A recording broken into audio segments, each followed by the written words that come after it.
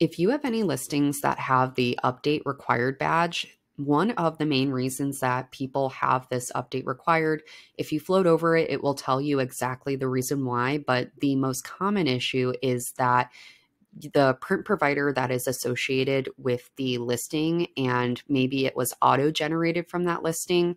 Usually, if it says other in the shipping profile area, this is why this badge would appear. So, the way to correct this that I would recommend is changing one shipping profile and applying that to all of the associated listings for that shipping profile. And there is an easy way to do this in bulk that I will show during this video as well. But the first thing we're going to do is we're going to click into this listing, and I am going to edit the shipping profile here.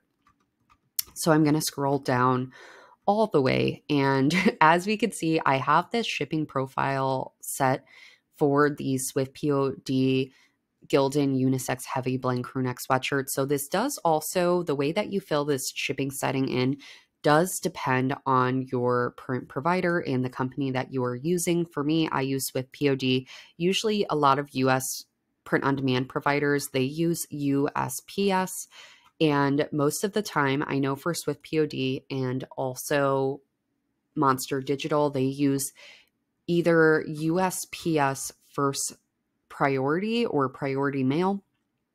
Sometimes they use first class mail.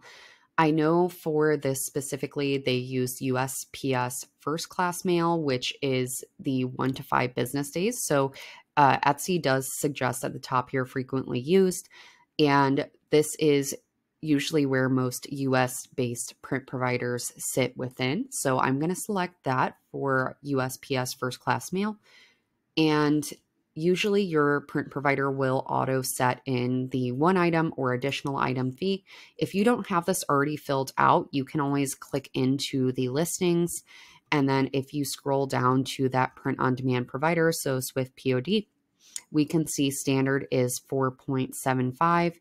And then if we click into provider info, usually in the shipping area here, it will say 475 and then 240. Now this is a Bell & Canvas 3001. This is not a Gildan 18,000 in the example I'm showing here. If we are doing other areas that we are shipping to, again, most US print providers use USPS. So I am filling out as USPS. We are going to fill this out on anything else that we have here.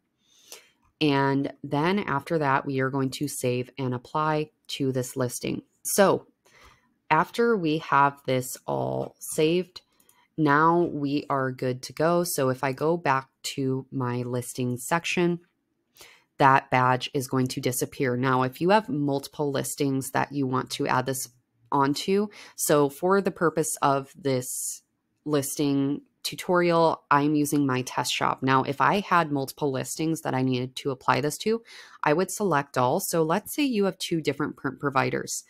Now, I know you're selling different product types. Let's say you're selling a mug that is with WOYC.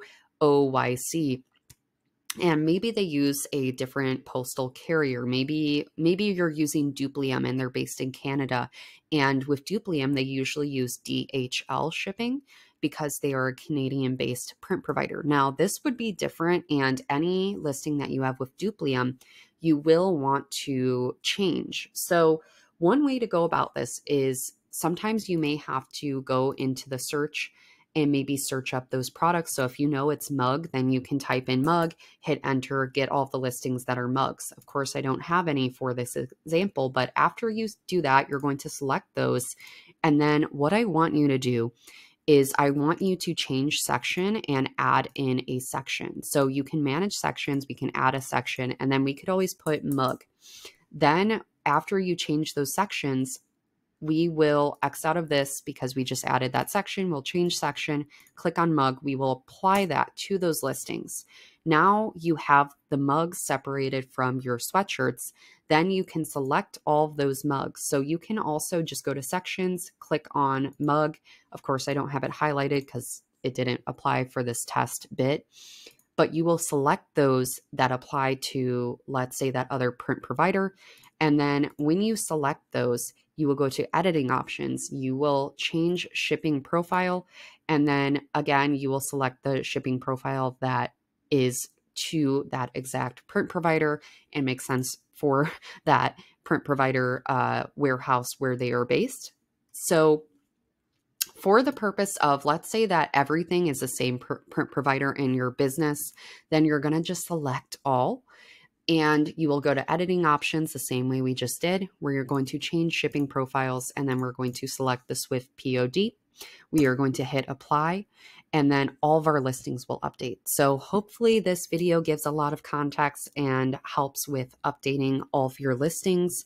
I know sometimes this is a pain in the butt to change every now and then when Etsy comes up with these new updates, but hopefully this provides some context and gives both scenarios and multiple scenarios if you have multiple print providers or multiple print-on-demand companies in your Etsy business. Please let me know if you have any questions following this video.